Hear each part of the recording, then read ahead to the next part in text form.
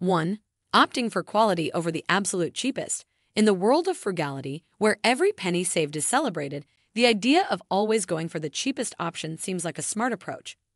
While saving money is important, I emphasize the value of considering quality over solely focusing on the price tag. Sure, there have been times when I've chosen the cheapest option available, and almost every time it has backfired in some way.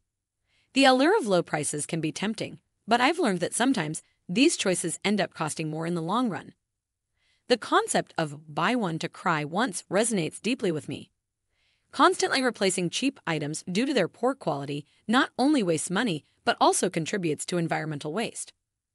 Allow me to share a personal example that illustrates this principle. Take my favorite pair of jeans from a brand called Nudie. They're not the cheapest option on the market, but they fit perfectly, are comfortable, and last significantly longer than cheaper alternatives. Investing a bit more upfront ensures a longer-lasting product that provides superior comfort and satisfaction. This mindset applies to various products in our lives, whether it's technology, furniture, or even appliances. Did you find the video helpful so far? Please consider liking the video and continue this video by typing "I am frugal" in the comments below. 2. Thrift shopping and my unique take. Thrifting has gained immense popularity for its potential to unearth hidden treasures at bargain prices. While it's undoubtedly a smart way to save money and recycle goods, it's one frugal habit I don't personally embrace, and I'm here to share my perspective on this phenomenon. Thrifting is often seen as a creative adventure, where you scour thrift stores for unique clothing and accessories. It's eco-friendly and can yield remarkable finds.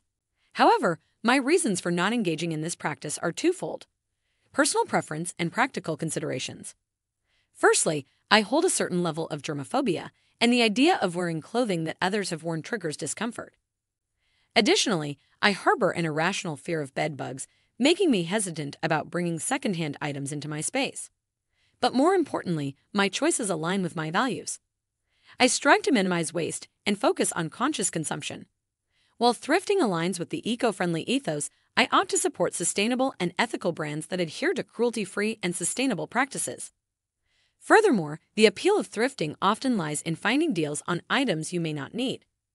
Instead of accumulating possessions, I encourage viewers to invest in quality items that serve their needs and bring lasting value. It's about finding a balance between financial efficiency and personal satisfaction. 3. Reusing and repurposing with boundaries. In the realm of frugality and sustainability, reusing and repurposing are heralded as ingenious ways to reduce waste and save money.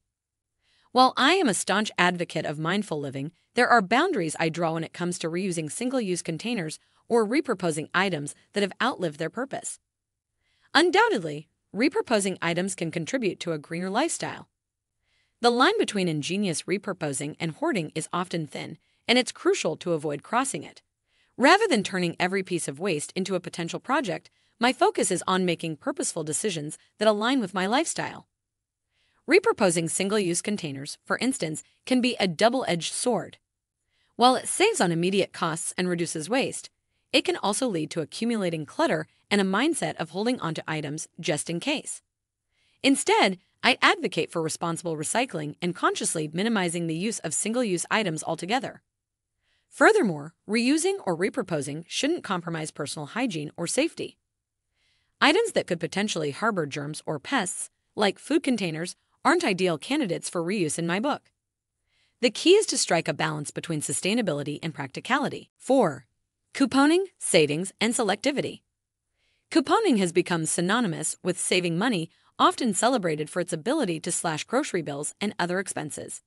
However, my approach to frugality takes a more measured stance on couponing, emphasizing a balanced approach to saving while maintaining selectivity. Couponing can indeed yield substantial savings, especially in a consumer-driven world. But it's crucial to consider the fine line between being thrifty and accumulating items you don't need just because they're on sale. Moreover, the time investment in extreme couponing may not align with everyone's lifestyle. Spending hours scouring for coupons, organizing them, and strategizing shopping trips can be a trade-off between time and savings. Instead of diving headfirst into couponing, I advocate for strategic shopping based on personal needs and preferences. It's about seeking deals on items that genuinely enhance your life and fit your lifestyle, rather than amassing a stockpile of products simply because they're available at a discount. 5. Navigating housing choices wisely. Housing decisions play a significant role in personal finance and frugality. Renting out a room, house hacking, or having roommates are commonly praised strategies for reducing living expenses. While house hacking and sharing living spaces have financial benefits, my stance reflects the importance of personal well-being. I believe that having a space where you can retreat, unwind, and call your own is invaluable. It's about finding a balance between financial efficiency and emotional well-being. Having a roommate or renting out a room can indeed help offset costs, but it also involves sharing your living space and relinquishing a degree of privacy. Moreover, my approach to housing involves understanding the trade-offs between financial savings and quality of life. While reducing living expenses is crucial, it's equally important to evaluate the impact on your overall happiness and well-being. I acknowledge that different individuals have varying preferences and circumstances. For some, the financial benefits of renting out a room or house hacking might align perfectly with their goals. A peaceful and comfortable living environment contributes significantly to mental health and overall satisfaction. My philosophy emphasizes the importance of maintaining a balance between financial frugality and creating a living space that enhances your daily life. It's about finding a housing arrangement that aligns with your values, personality, and desired quality of life. 6. Personal space and autonomy. In the realm of frugal living, suggestions such as renting out a room or having roommates are often presented as effective ways to save money. While financial considerations are undeniably important, my approach to frugality acknowledges the significance of individual well-being. Having personal space, privacy, and a comfortable living environment can contribute significantly to one's mental health and overall happiness. Sharing living spaces with others, whether through renting out a room or having roommates, undoubtedly provides financial relief. However, it also involves compromising on personal space and privacy. Furthermore, my approach recognizes that personal comfort and well-being are paramount. Arriving home to a space that's entirely yours, where you can unwind and recharge, is invaluable. It's about understanding that financial savings shouldn't come at the cost of personal contentment. While having a roommate or house hacking might work well for some, my channel encourages viewers to assess these options in the context of their own values and preferences. It's about finding a balance between financial prudence and creating a living environment that fosters happiness. There you have it, an exploration of 6 common frugal habits that I personally choose not to follow, each stemming from a unique perspective that considers the delicate balance between financial responsibility and overall quality of life.